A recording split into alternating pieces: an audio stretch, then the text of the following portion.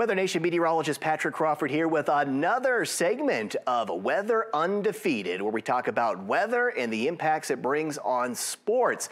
Today, we are talking polo. That's the sport that we're going to cover, and we're joined now by Carlucho Arellano, Executive Director of Services for the United States Polo Association. Carlucho, we really appreciate you joining us here on Weather Undefeated. When we're looking at the forecast, what would be the ideal forecast? The wind is probably good for the horses, but it's not good for the players, because as soon as you get running, that's a lot of wind in your face, and it's very difficult to hear, and it's very difficult to control the ball. So we don't want too much wind. You know, a light breeze in the 70s, you know, kind of like what we all like to hang out in, right? If you're not in the shade, that's the kind of weather we like to hang out in, and that's the perfect conditions for playing polo. You were spot on. You don't want the field to be too hard. You don't want it to be too dry. You don't want it to be heavy and muddy. Heavy is a term meaning like if the horse has to struggle and its hooves are going deep into the turf, that'll create heavy playing conditions. And you don't want that either. So if it's rained a day or two before the game and you've got that light breeze going, that's a great day for polo.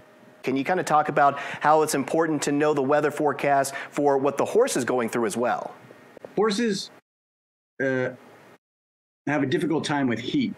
They do great with cold weather. They're all right in the rain, but when it's too hot, you have to be cautious. You're on top of a horse, and they're playing competitively.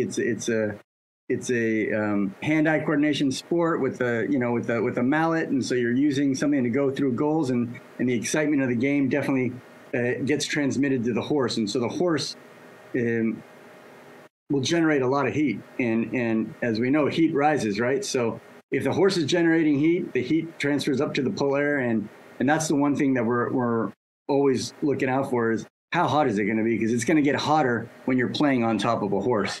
And then as far as players go, are they looking at that forecast? Say they got a big match coming up. Players, we follow the weather very closely, and I think that we're always looking whether or not game's going to get pushed back because of rain, or if it's going to get pushed further into the afternoon or earlier into the morning because of forecasted heat conditions. A field that's too wet will affect playability because the field can get a little slippery.